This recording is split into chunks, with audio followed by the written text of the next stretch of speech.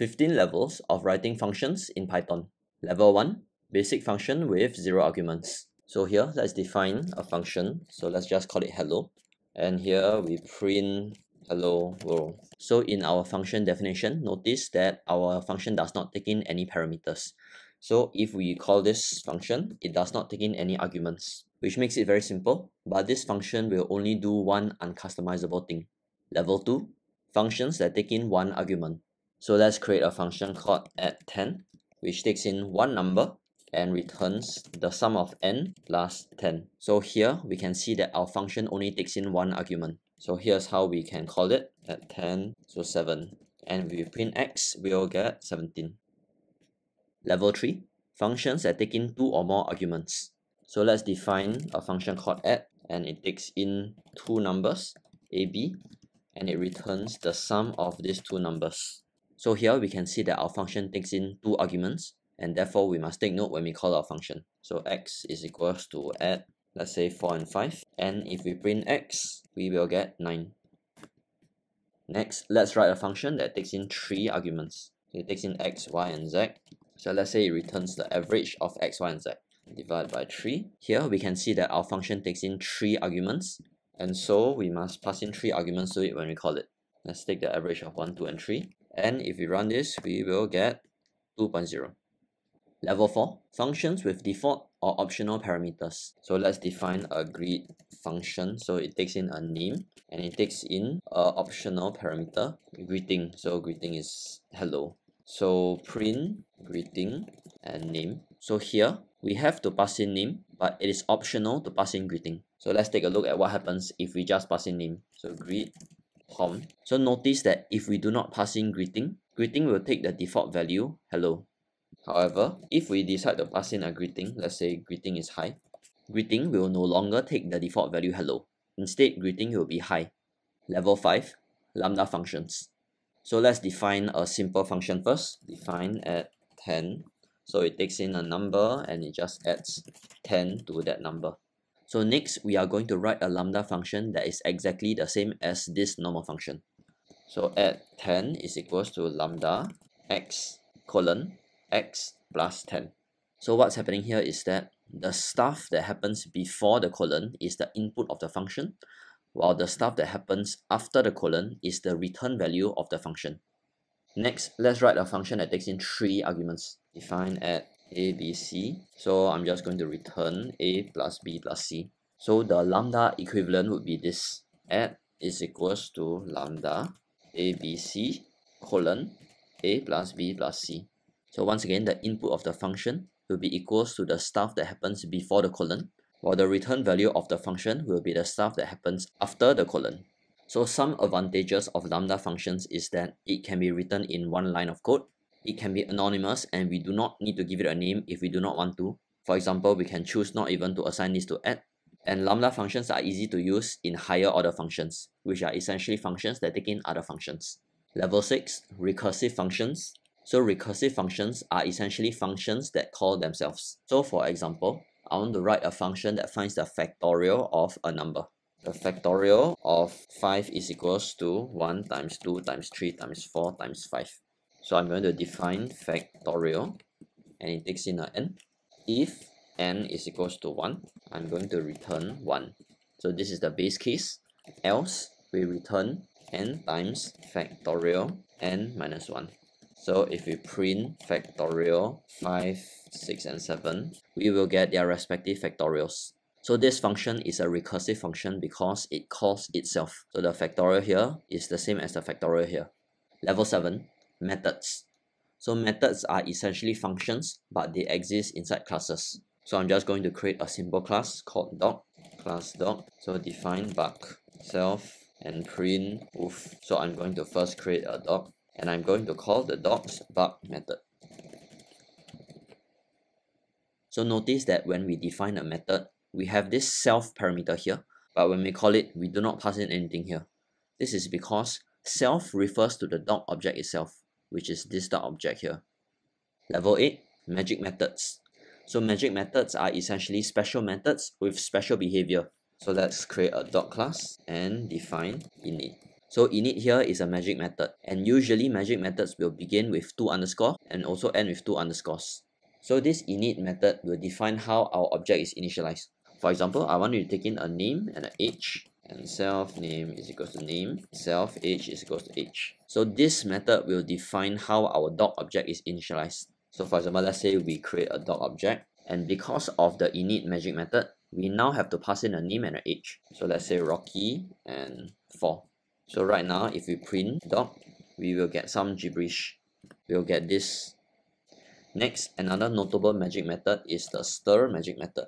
So it takes in a self and must return a string. This will define what we get when we convert an object to a string. So return f string, self name, and self age. So right now, when we print dog, we will get this instead. So this behavior is actually defined in the stir method. So there are many other magic methods other than these two, but let's not cover this here. Level 9, functions with asterisk args. So this asterisk args, when used as an argument, allows our function to take in any number of positional arguments. So for example, let's just create a test and it takes in args. So here I'm just going to print args. So let's say we call our function without passing in any arguments. Our args will simply be an empty tuple. However, if we choose to pass in one argument, we will get a tuple of length 1. And if we choose to pass in multiple arguments, 1, 2, 3, 4, 5, we will get a tuple of length 5.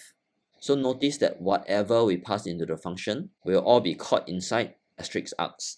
So let's use another example called test2. So I'm going to take in A, B, and then args. So I'm going to print args equals. So essentially, this means that test2 will need to take in at least 2 arguments.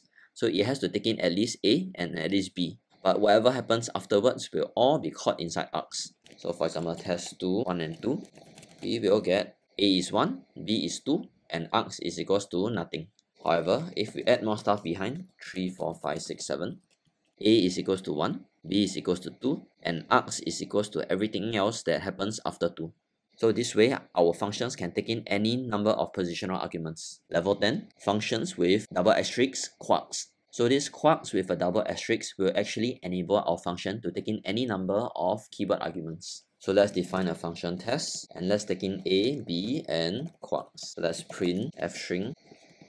So in this function, we must pass in A and B, but every other keyword argument will be caught in kwargs. So for example, test A equals to 1, B equals to 2, C equals to 3, and D equals to 4.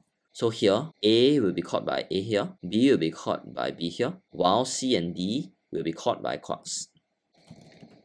So here, A is equals to 1, and B is equals to 2, while kwargs is actually a dictionary that contains C and D inside. Level 11, functions with args and kwargs.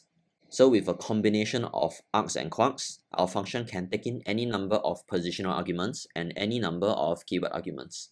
For example, let's define test. So it takes in args and kwargs. So I'm just going to print kwargs equals, so test 1, 2, 3, 4, 5. A equals to apple, B equals to pear. So if we run this, we will get args is equals to a tuple containing 1, 2, 3, 4, 5, because 1, 2, 3, 4, 5 are positional arguments, while kwargs is a dictionary that contains A and B. So one thing to note when writing our function is that all our keyword arguments must come after our positional arguments. Level 12, generator functions. So let's just define a normal function. So test, return 1, return 2, return 3. So in a normal function, when we use the return statement, nothing else will happen afterwards, which means that return 2 and return 3 will never happen. However, in generator functions, we use yield instead of return. So let's create a test2, yield 3. So when the yield keyword runs, it will not stop the entire function. Instead, it will allow the function to move on to the next yield keyword. So if we run test2, we will get 1, 2, 3. Level 13, higher order functions. So a higher order function is a function that either takes in another function as an input argument, or return another function as an output, or it could be both. So to illustrate, let's first write a normal function. So define at 10. So this takes in a number and returns the number plus 10.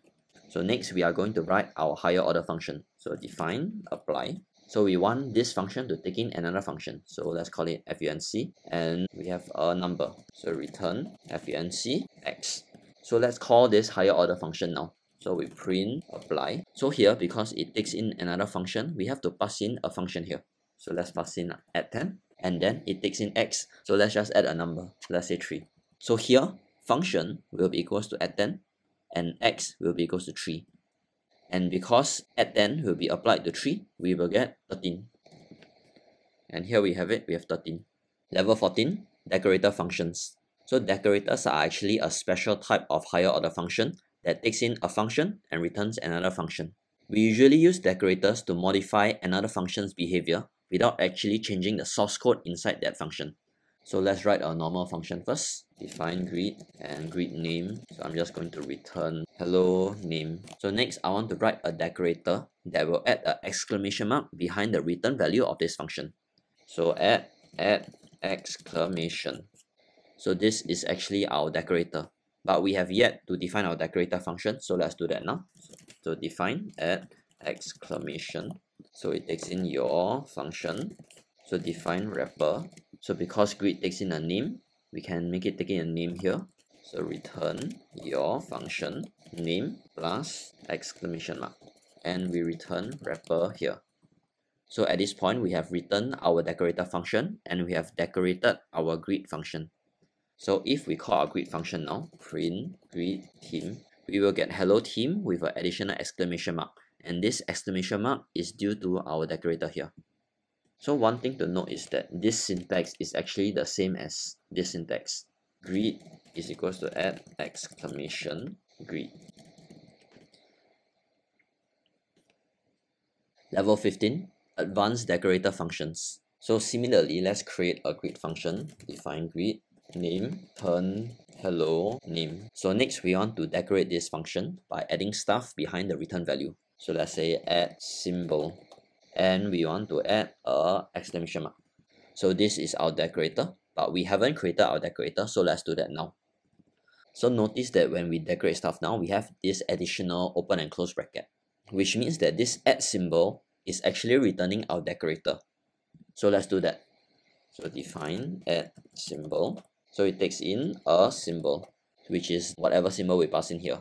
So define wrapper1.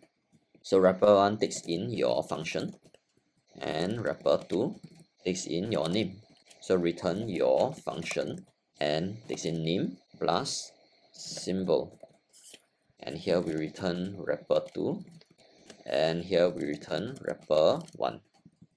So let's say if we print greet Tom, we will get hello Tom with an additional exclamation mark.